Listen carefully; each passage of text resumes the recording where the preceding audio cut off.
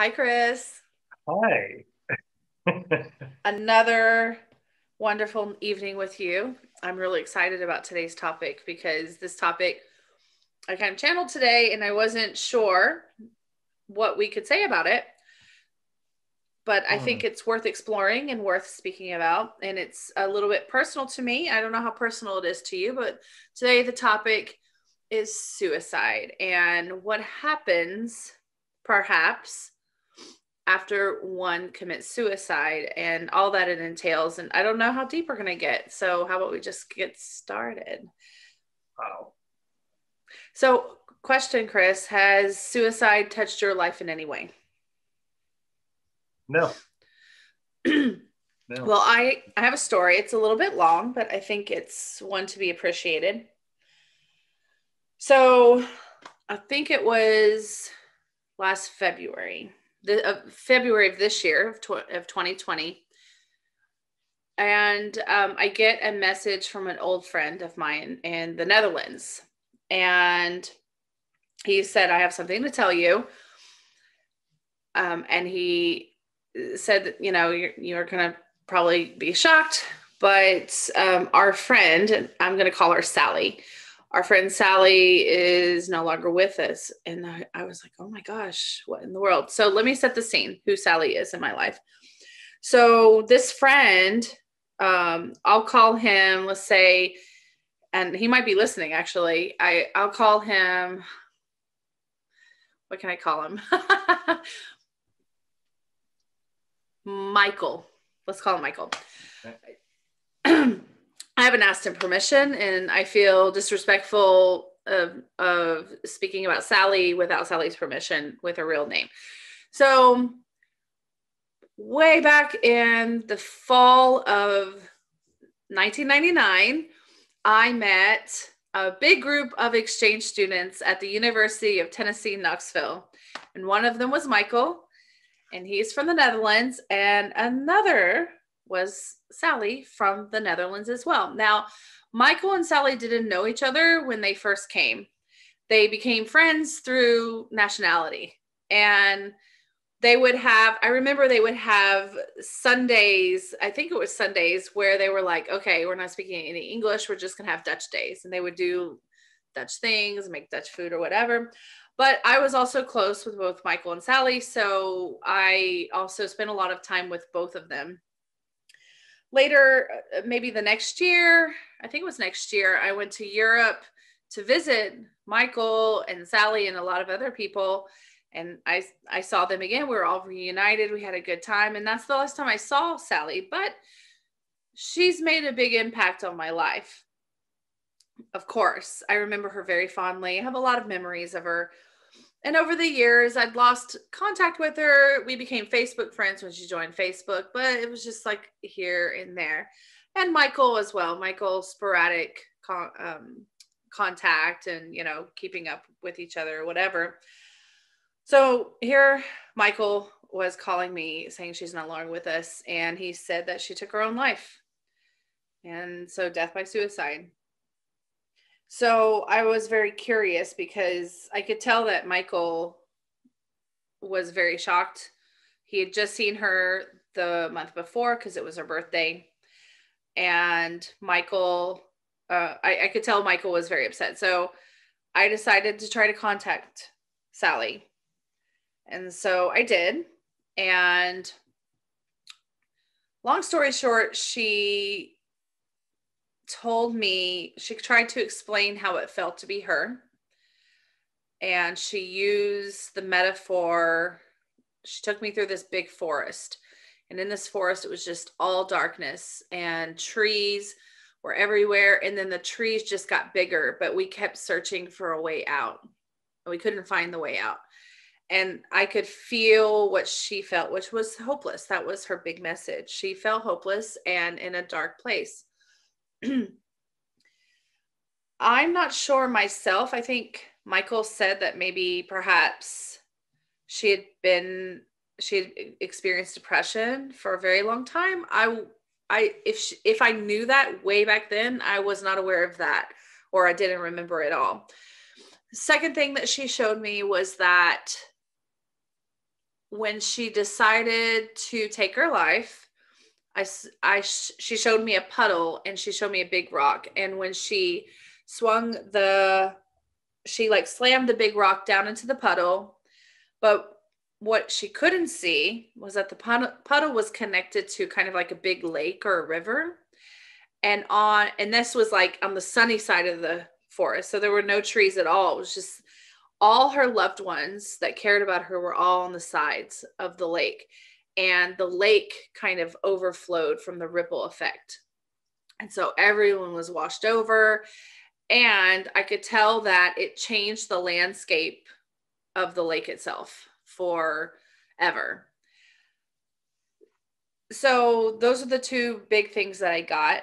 And so I spoke with Michael, who did not know that I was a psychic medium after all these years. So he got freaked out because, first of all, the most significant thing was that he actually spoke at her funeral, and he used the metaphor of a river, that when a stone is moved in the river travels differently forever. Which was very similar to what I got. I also, by the way, found out that this song that I was like, oh, I've got to tell Michael that I'm listening to the song. It was actually the song they played at her funeral. So I'm quite convinced I actually channeled Sally. So with all that said, first of all, I think it's a beautiful story, but also a very heartbreaking one. Sally was in her early 40s and she had 2 children. I'm not sure. I think she was married. I'm not sure of the details of what was involved there, but her 2 children were very, very young. So my question that I have about suicide, I've heard different things about it, but I believe that you have a soul contract. You contract what you're going to undergo before you get here, right?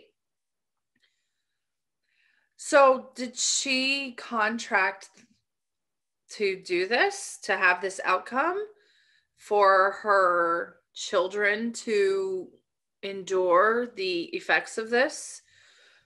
Or did she like kind of tap out early? Thoughts, Chris? By the way, I don't know the answer. This is why I'm posing the question. It's not a quiz. This is a very serious topic. I don't mean to like make it light or anything. I don't think it's light at all. No, it's not. My experience, and I could be wrong about all of this, so big asterisk, Yes. is that suicide or death by suicide is never the possibility when you make the agreement. In that, while I don't believe in a biblical hell, it's not as if you commit suicide. Like, we had a kid that committed suicide when I was in high school. I didn't know him very well. It was like the one kid that did it, and we're like, oh, okay, he did it. Well, I mean, where does he go now? Right? There wasn't. I'm sure that there were people that were sad, and that the wash from the lake caught the family for sure. But it just didn't seem to surprise a lot of people either, if that makes sense.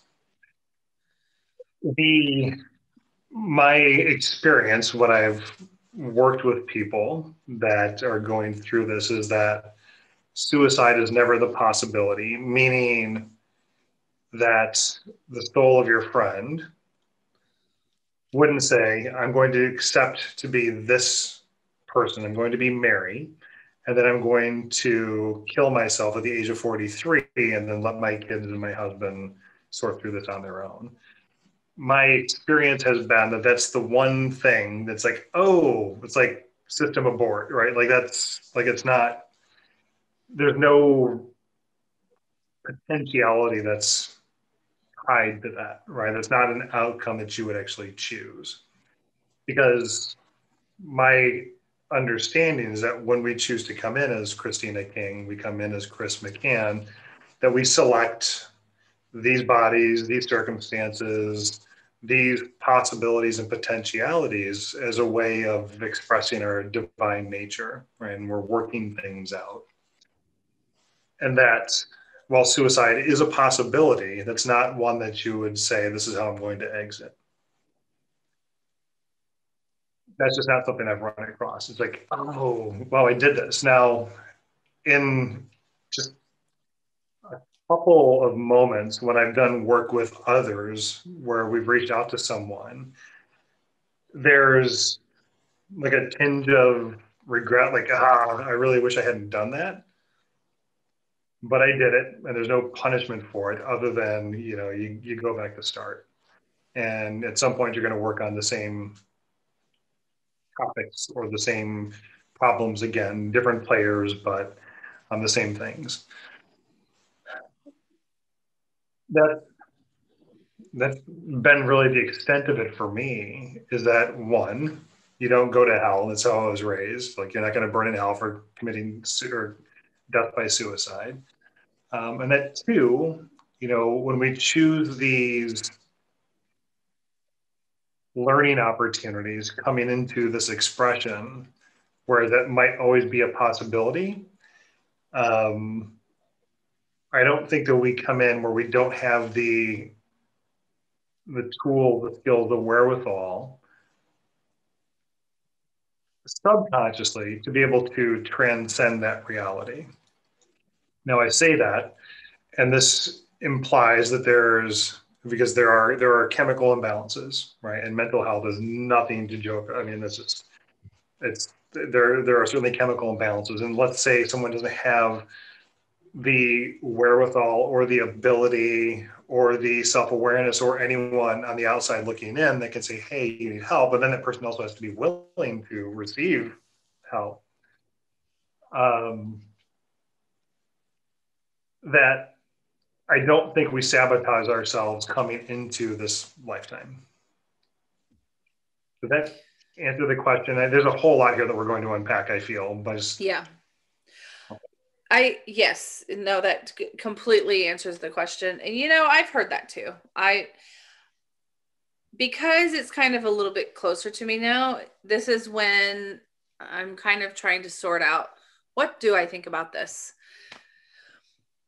Because, I knew her in life, and I have experienced her in a different way, right? When I first spoke with her, she seemed, and this was right, I'm sure, like maybe within 2 weeks of her passing, when I talked to her, maybe within a week actually, when I spoke with her, I could tell she had a lot of regret. I could tell in her face. Her face had like this like very sullen expression about it. Now, I contacted her maybe sometime after that. I don't remember how much time, but she seemed much lighter.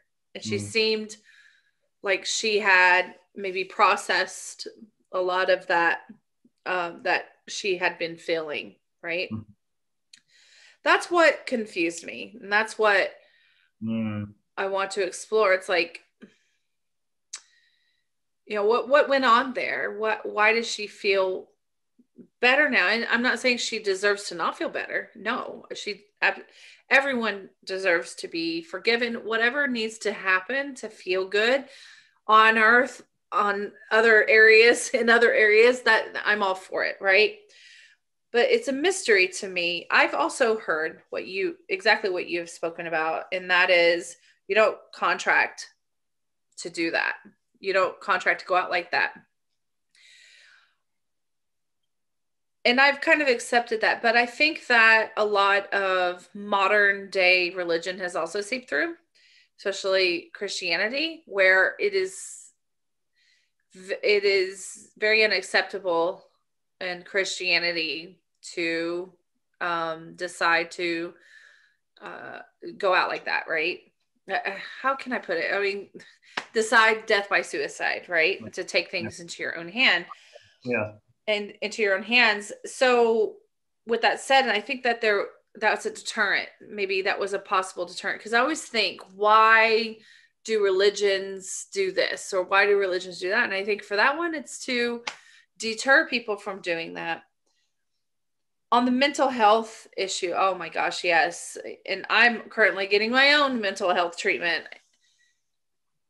And I can very easily see how maybe you are even blinded to the fact that there's even anything going on. I can totally see that now.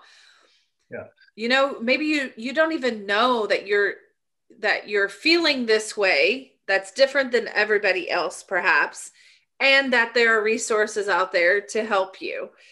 But even if you do understand that you have an issue, I think that it's something that's an ongoing, maybe perhaps like depression, things like that. Those are ongoing for the rest of your life. It's something that you can't just go, hey, oh, I'm cured. No, you have to cope with it, and you have to figure out a way to deal with it. So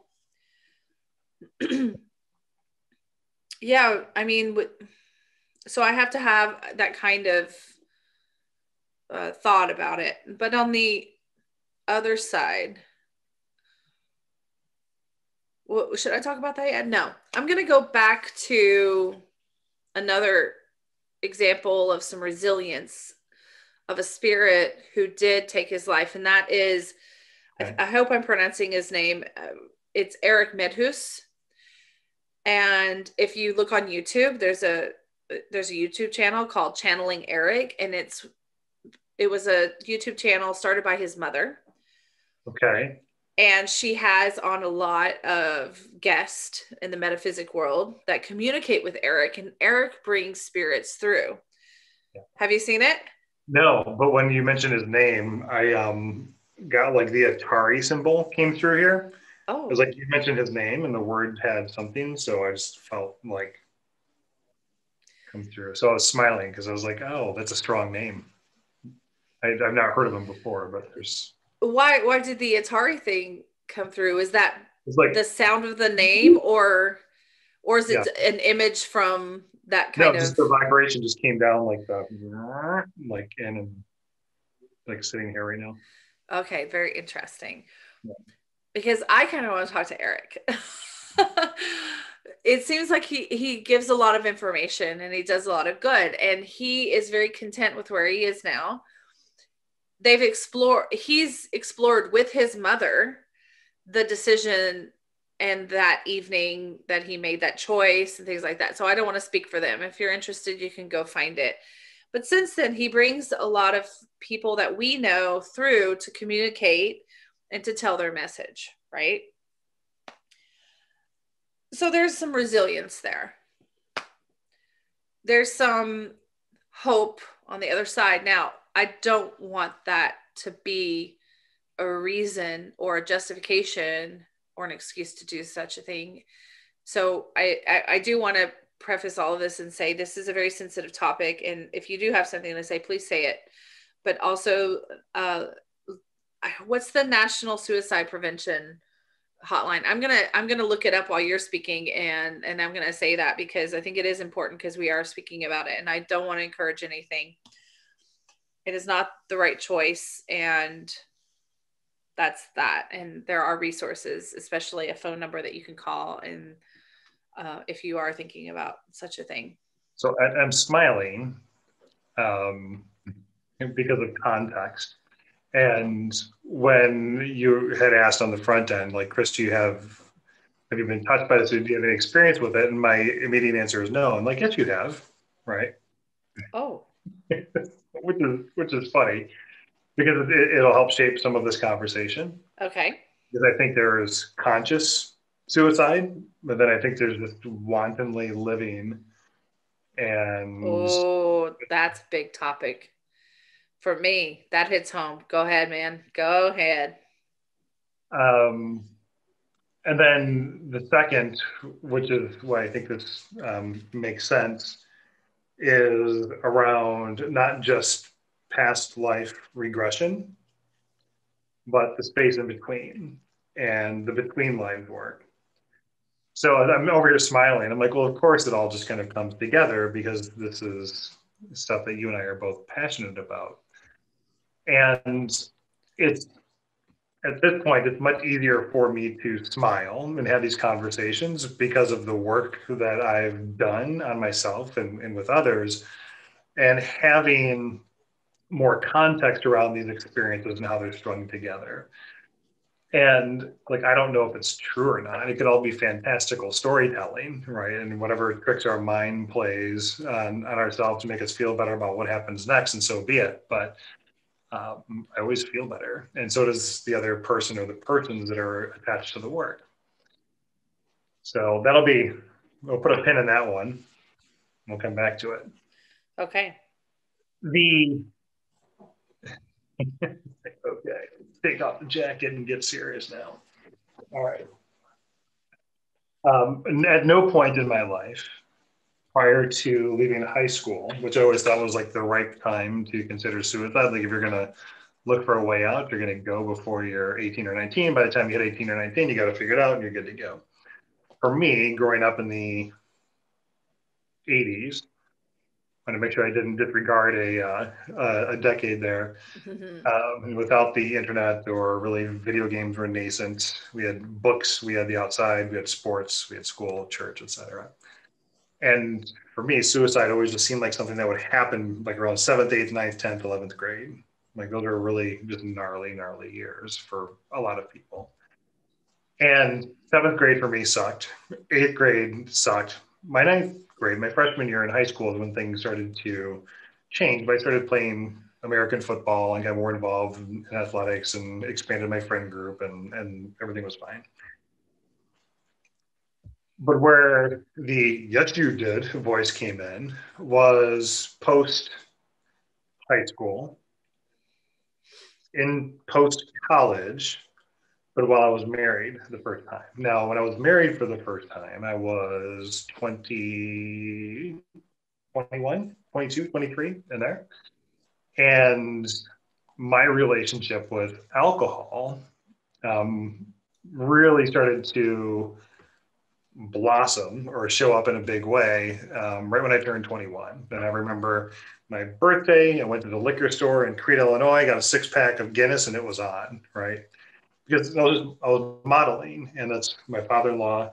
It's a big drinker. It was just kind of what you did, and that became a way for me to begin to escape. Oh, where I was just not happy. 2 wonderful boys that I love. My ex-wife is a wonderful human being. But at 22, I had already mortgaged out my life. I was working 65, 70 hours a week. And I was like, is that it? Like, I've already done everything my parents have done. And how am I going to spend the next 50 years? It's like, well, fuck it. And I was just drinking. So I hit so like, and you would know at this point in my life that drinking and driving, not a good thing. Bad idea. Nothing good happens at 1, 2, 3 o'clock in the morning. So I was out playing hockey with a bunch of buddies, stopped somewhere in like the southwest suburbs of Chicago to get a hamburger. And I hadn't even been drinking that much. I was drunk, but compared to like seeing in triplicates or quadruplicates while I'm on the highway driving the 25 miles home, um, no, and I was okay. But I was listening to U2's Zeropa, or I was trying to, and I reached down into, as I'm on the highway, I reached down to the front to grab the CD it fell off into the passenger side floor. And then I looked up and there's a side of a semi that just wasn't there before. And then, bang.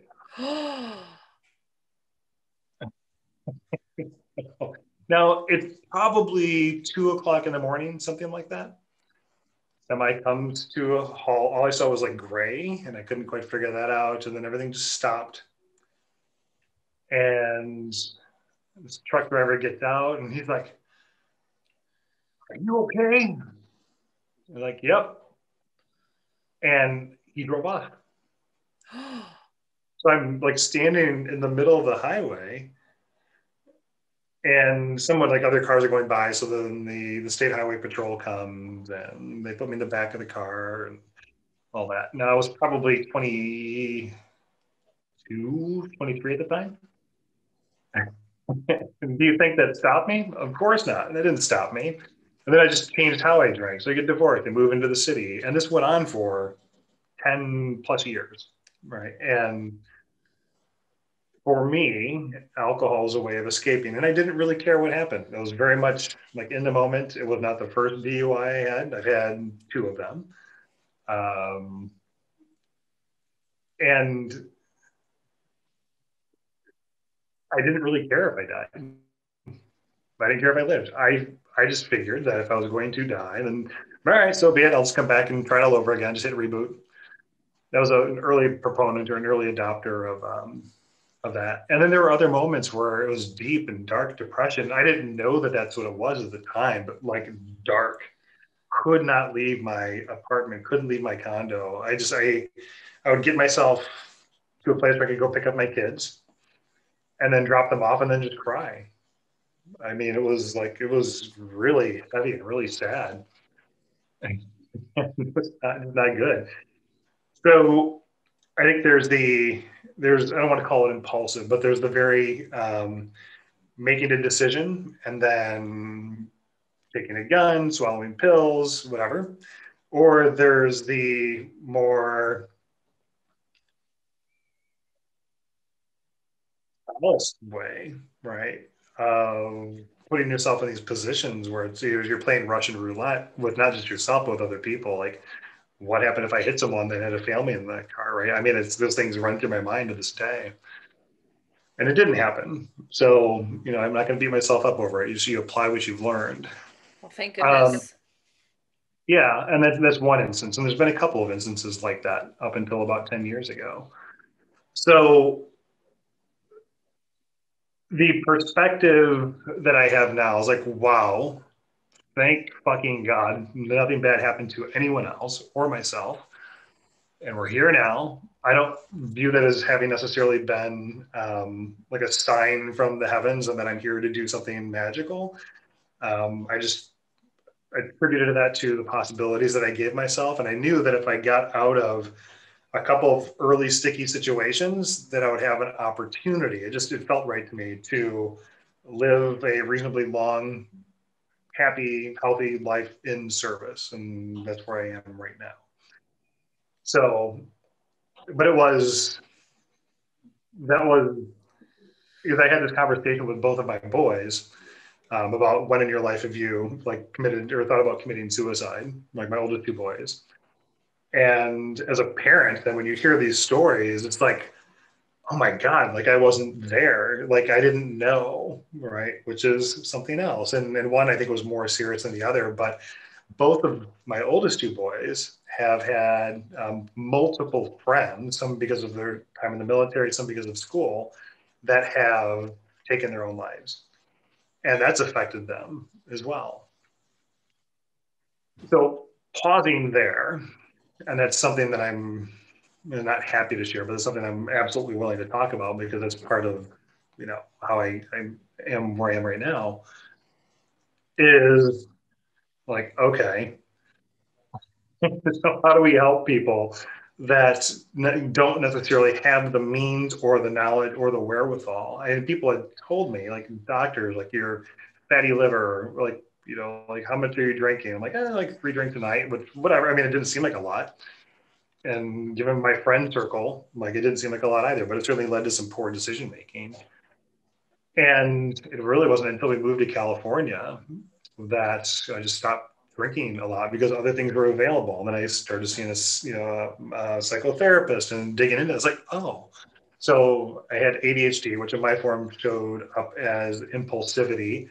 And then as a way of trying to get these voices to stop, I would just drink myself into a stupor so I could get some state of sleep and peace, then rinse and repeat and just do the same thing over and over again for many, many, many years. Um, so how do I take what I've learned about that experience and then, maybe just reach out to someone who maybe doesn't think that they have a problem. And it's like, well, there's just a different way of viewing this. And, I don't, if you had told me, let's say 10 years ago, Christina, that's like, I would have a glass of wine a week or every 2 weeks and be happy about it. And like, what happened to me? Because I just associated Really? me Wow. being fun and out and having a wide social network and dating and fucking and all those things. It was just really tied to a social life that was around alcohol. That's clearly and ostensibly not where I spend my life now, but my relationship with it has changed. So, like Meredith would be like, you're not an alcoholic. And it's like, oh, if I think that I am, I probably am. Right. So I'm really, really, really, really careful about how and when I do that because I do love a good glass of wine. I like a glass of wine. So the reason the why has shifted significantly. So there's that. Thank you for sharing that. That was very brave and very vulnerable of you.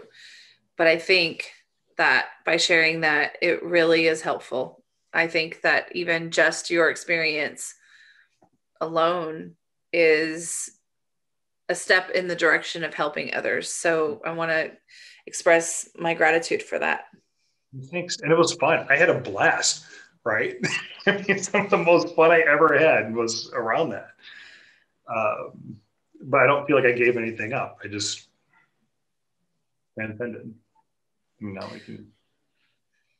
That brings up, yeah, definitely that touches on when you just don't care if you live or you die. And I think that I mean, I don't, do you think that you actually wanted to end at any point though? No, I think if I really wanted it to, I would have put myself in a position where that, like, I mean, it would have overtly happened. Like, in other words, very much just in the moment and windows rolled down, seeing three semis, music's great, smoking cigarettes, and yeah, I said like, yeah, maybe you don't, but that was my experience. Right, right. Carpe diem. Well, thank goodness. And I think that brings awareness to depression, of course, but also living recklessly, where you can alter your life as well as other people's lives. And then also, one thing that popped in my head was also some people just escape with death through suicide, a very serious situation, maybe domestic abuse or something like that. So, I'll be honest, I've never had moments of depression, and I've never had moments where I thought of it. And in general, besides a couple of hiccups in my 20s and my 30s, I'm a pretty safe person as far as the choices that I make with substances. Um, so I can't speak from experience with any of that. But what I do want to talk about a little bit is I, I just lost my thought and it went to something different. Hold up. 43.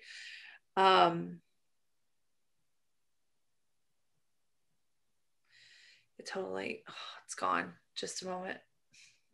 Yeah, so we've identified a few different mechanisms by which one can take their own life. Right? There's the death by suicide. There's which is not self-sacrifice, right? Which is, and there are moments where people are called to do that, and that is a way that you can opt out. That is a possibility that you can choose. There's the numbingness where you're not truly living, and then so the question for me was, is it also a form of taking your own life when you don't allow yourself to truly live? And what does that mean? Right? What does it mean to truly live? And I'm trying to think about what does it mean to truly live being messed up. And here's why. I think that everyone's a little bit messed up, at least, you Mm-hmm. know. Life is hard and life alters you, and you as a human are not perfect, and you start to, let's say, shape shift according to the stimulation, whether it be struggle or trauma or whatever it is. And so I think that with that in mind, I lost my thought again. I think spirit's trying to interfere here. Do you I'm, want to I'm sorry. tap in? I mean, look at me. I'm just like all of a sudden just like so warped. I don't know what's going on. So hold on. Because I was like, I knew exactly what I was going to say. I'm sorry. I got to check in. Yeah, go Something's ahead. going on. It's totally like overwhelming me where I'm losing everything. So,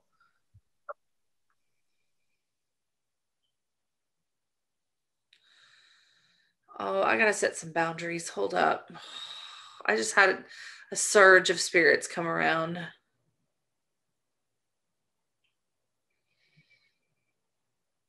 Totally my fault. I did not set the rules.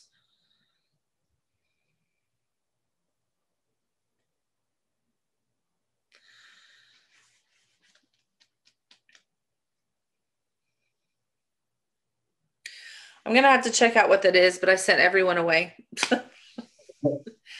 What we could talk about is really, we could talk about past lives and the space in between, Mm-hmm. right? You know what I think it was? I started to speak about suicide, and because recently I've been open to spirits who are kind of in between Earth Mhm. and the other side. Sorry to go off on a tangent here. That Mhm. I think that when I was speaking about it, a lot of those spirits had something to say. That's what has happened, and that's why I'm having a problem right now, is because they were all kind of like bombarding me and interfering with my own thoughts. So I sent them away.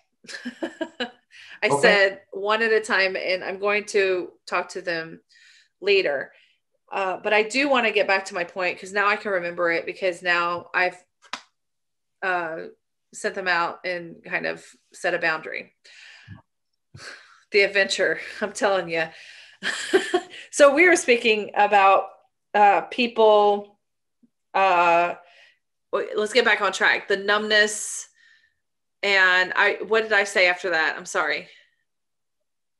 Numbness, hiding, and from there we sort of just Ah, talked about the yes, about God, I'm still feeling it. Jesus Christ. I'm having a hard time here. I'm sorry, Chris.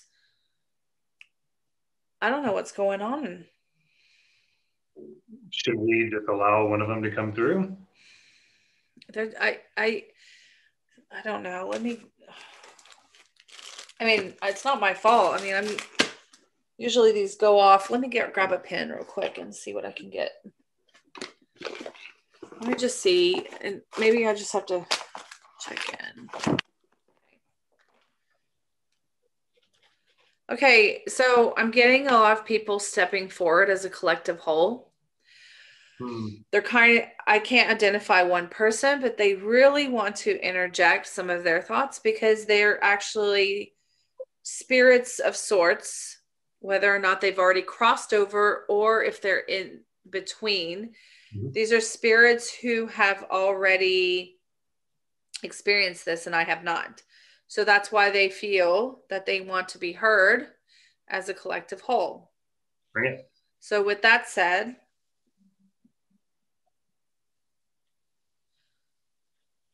they want to confirm that they do have to recontract. And that collective are the people that have already crossed over. Okay.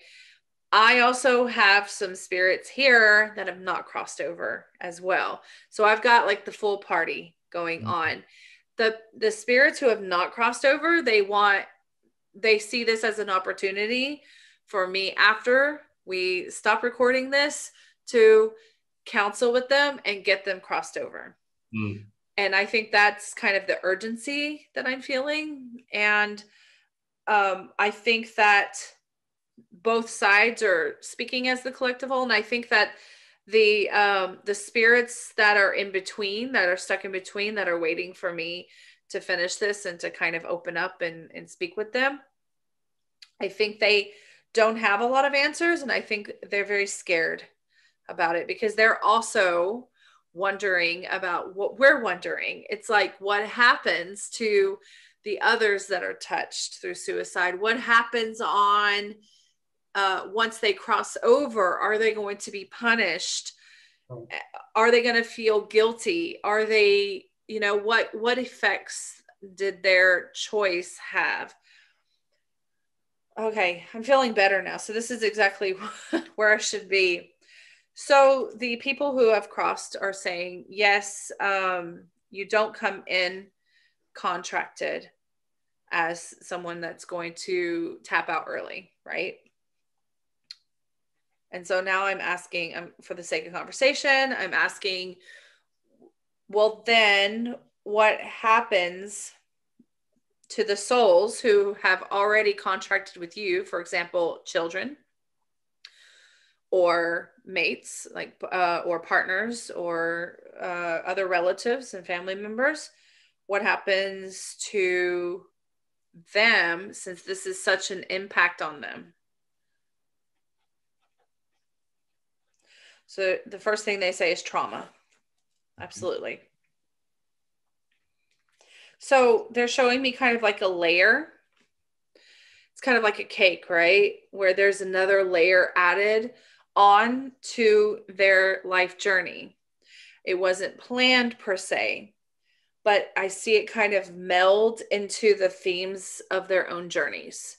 So they do have it become a part of their mission as well, having to deal with that kind of trauma, that kind of struggle on top of, and just kind of like layering on top of everything else there that they have contracted to work. Does it void their contract? Absolutely not. Does it make it harder? They don't want to use the word harder. They want to use the word challenge. It becomes a little more challenging, but they're showing me it kind of, it starts to kind of adapt. I don't know how to explain it. Adapt the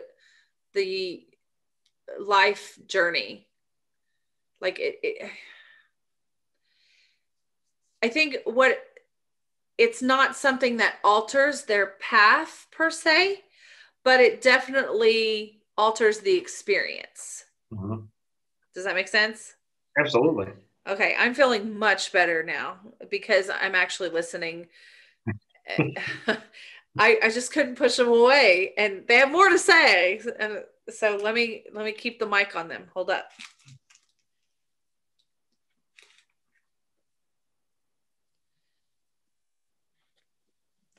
So they want us to be careful about not to speak about the reason so much, because they say it's very important to understand the spirituality behind it. The reason of what? Why people decide. Oh, sure. Yeah. They say they really want us to speak on the spirituality of it more so, because that's the reasons are a little bit more earthbound and scientific, but spirituality is what really is our job to fill in a lot of blanks as much as we can. Yes. As people that we are. So they're gonna assist us with that. Yeah. Mm-hmm. They're saying chances are, if you're listening, if you've stumbled upon this particular topic, you have been touched in some way. Most everyone has, they said. in some way, even indirectly, even just reading news about it. Mm-hmm. Even just that one news article that just gets you right here, right? And it just kind of stays with you. So it does touch you. So they do want us to speak about what they can do, and they want your voice in this too, not just them and me, right? So they're going to open the floor, and they're going to ask us to, I guess, brainstorm / channel what people who have been affected by suicide can do, because for them it's like they've already gone on, but here we have a chance to indirectly reach out to people who've been touched by it and also perhaps contemplating at some point. So Chris, I'm opening it to you, and you might need, I don't know how much time you need to sit on it, or if you just have a response right away. It's separateness and a lack of connection. It's a lack of connection to yourself and the world around you. When, and I don't want to get so far out there with the concepts.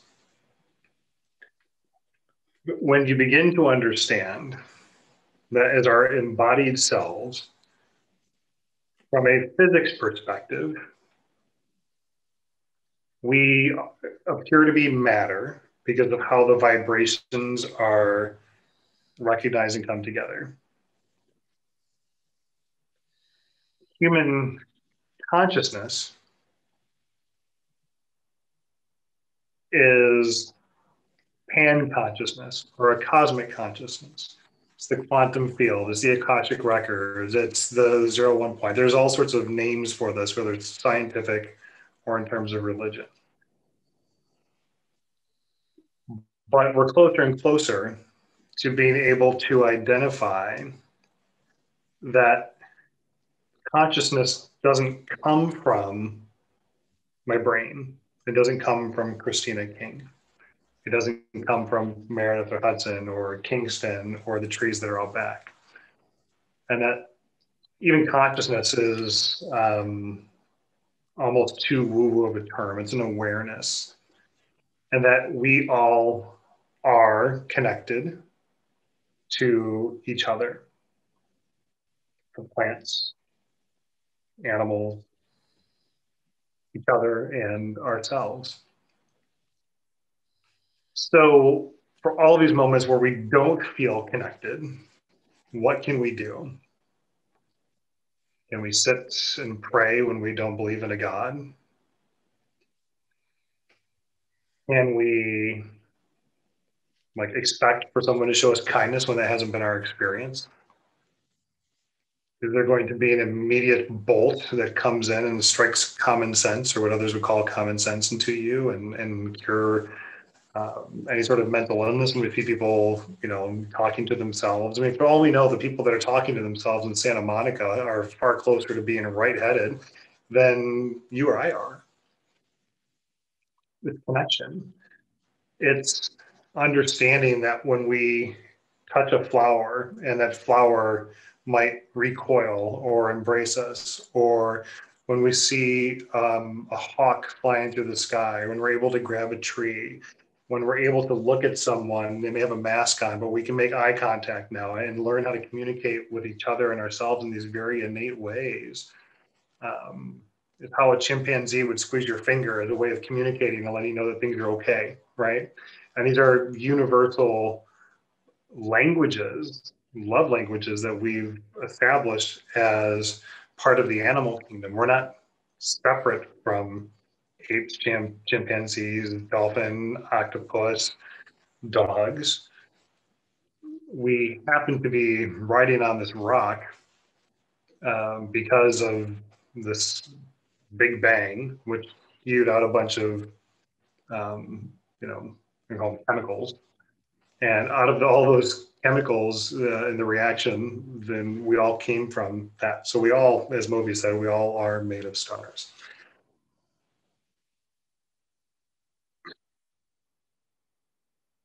When I have moments where I feel absolutely disconnected from myself, which is ironically largely been the case this week, it just catches up with you. Um, I will look for and seek out ways to connect. Of course, outwardly, but the challenge put in front of us now that we're all going into lockdown, right, and going into this longer winter is connecting with ourself. And connecting with ourselves can be some of the scariest work that we're going to undertake because it forces us to be honest about ourselves, to ourselves, and then to other people. That for me was the scariest undertaking out of any of this, me pulling myself out of my own morass. Because someone had to tell me the truth. And I wasn't listening even when people were. So it had to be me. And how I got there was understanding that life just simply wasn't working for me. Right? It was not just affecting me, it was affecting people around me. Um, and it took that sort of a radical shift.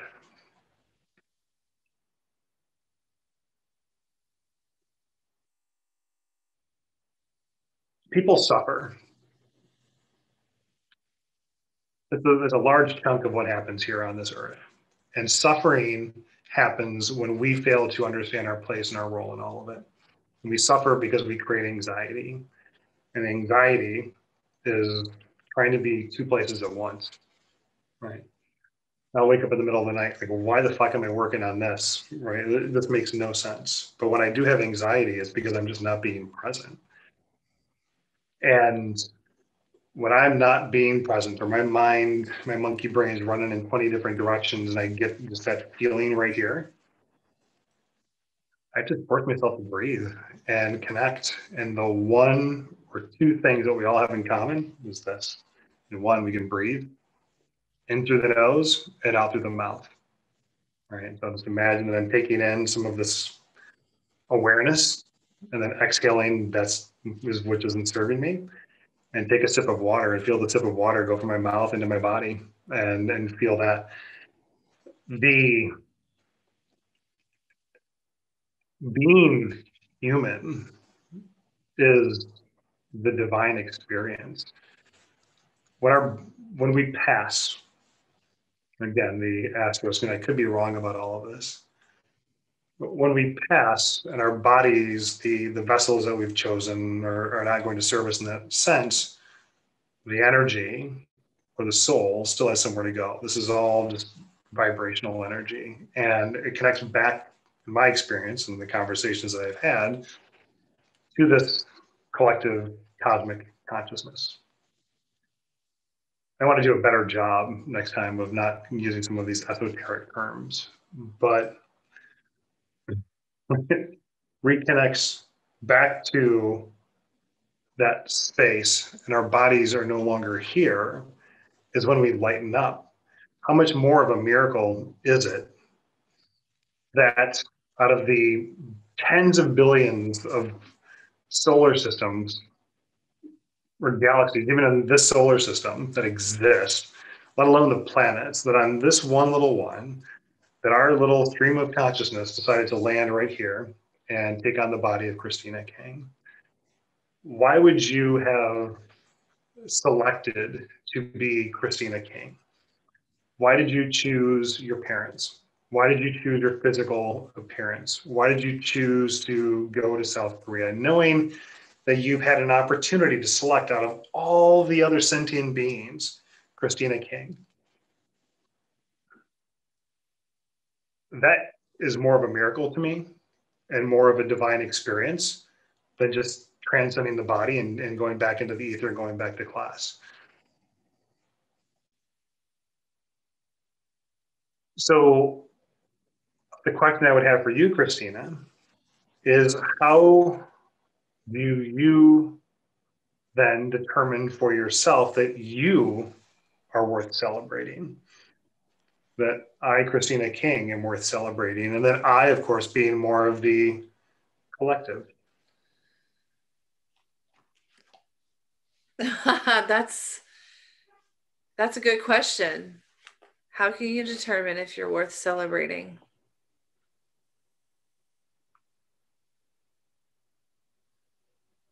I don't know if I know the answer to that for myself.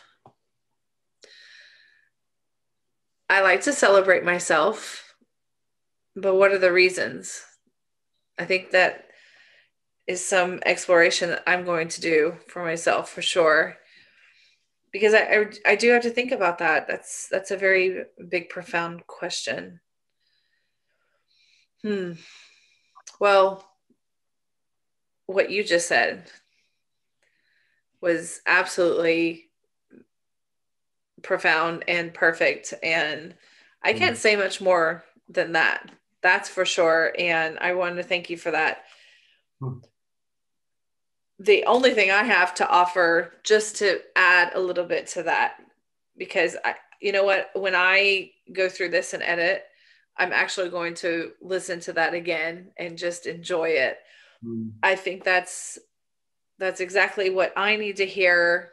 Even just being me and not having any kind of suicidal thoughts or anything like that, I just feel like that's something that everyone needs to hear.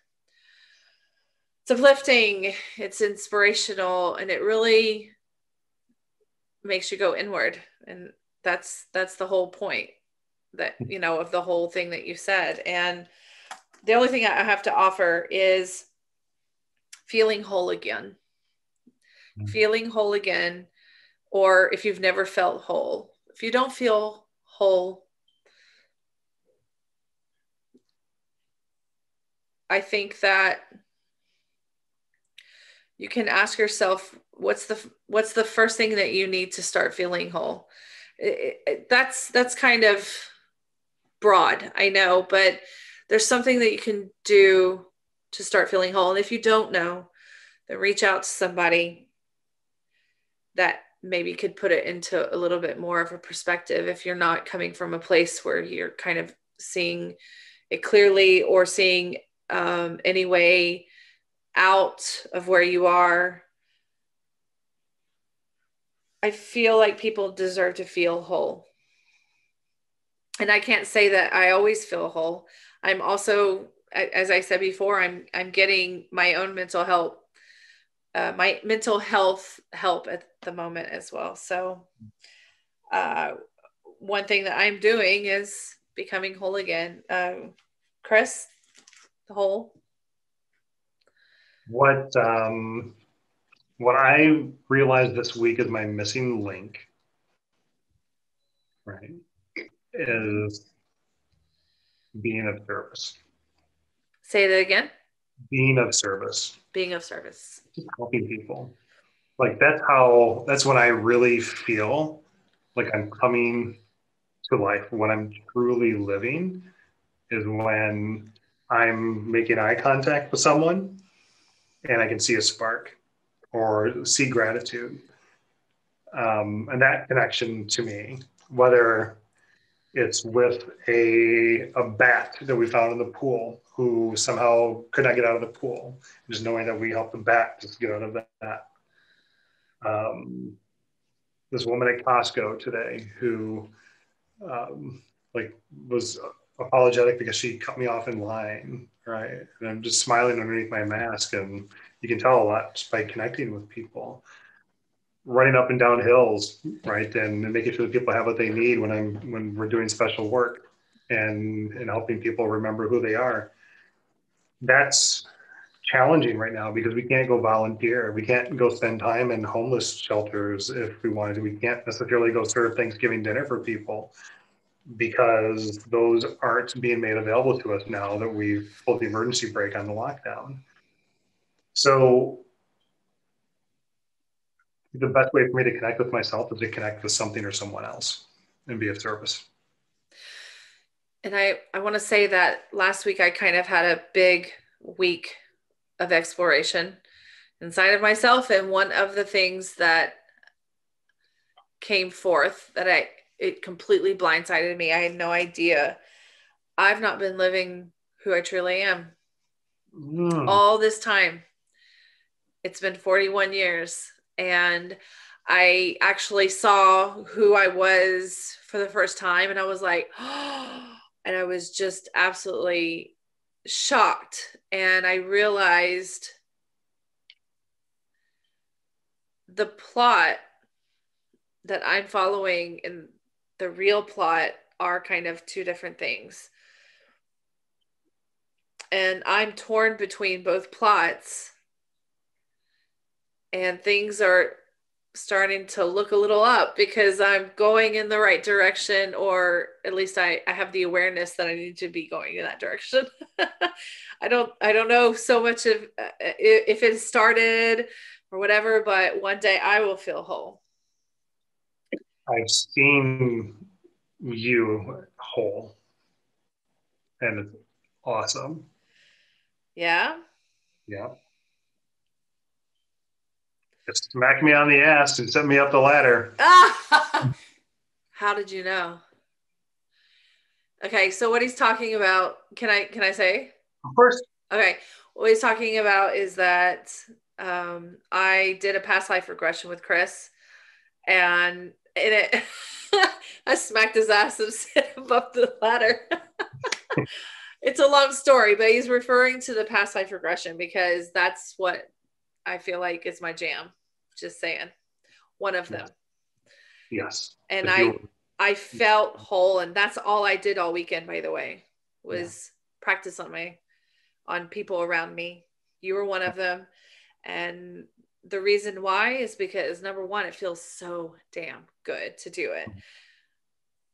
And number two, I want to be the best because that is my service to others. Oh, yeah. Okay. Bibbidi bobbidi boo. Yeah, my gosh. You just coached me, Chris. Is that what just happened? That's what just happened. Thanks. You totally just coached me. Yeah, look at me. I'm like, oh, yeah, that is. I'm so glad you said that because after I had the wild weekend of journeys with a lot of people, and I have another week coming up of them, or weekend, let's say, that, after that, I was feeling exactly what you just said. I was feeling whole. Mm-hmm. I really was. So yeah, coming soon. That's going to be a lot of what I do. It's funny. I'm thinking of the outfits that you were wearing, and like they kind of depended. I mean, at certain points you were a white owl. At certain points you had like a tunic on. But the version of you like slapping me on the ass was like you in overalls, a very light sleeve, like a t-shirt, so like kind of sleeveless, mm-hmm. And like just light and vibrant, and yeah. So that's how we know. So what he's talking about, my outfits, we were not together in human life. We were on the other side, and I was accompanying him as a guide and kind of coaching him through going through past lives, which he really didn't need because he was kind of off like a rocket and all I did was chase him around. So, but apparently I had different outfits on. Yes. And I was a white owl, which I talked to another friend who I did a regression on last Saturday night. I talked to her about you seeing me as a white owl, and she was like, oh my gosh, that's huge. I was like, why? I didn't even know that I was the white owl. I can't see myself. I'm just trying to do my thing. And she was like, no. She was like, that's a deep ass animal in like shamanism and things. It's like wisdom.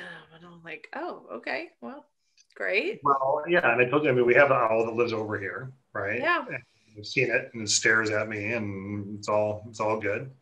But when Hudson and I were walking around the neighborhood earlier that night, we heard it. It was like the wingspan was so huge, it almost like blotted out the moon. And wow, I'm like, what's the white owl?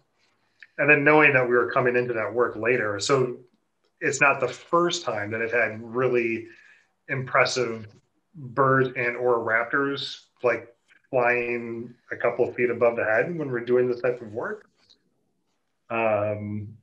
It was like cool, and then it showed up again when we were going in. I was like, yeah, it's amazing. Like it's like it's all connected, right? I mean, That must really hmm.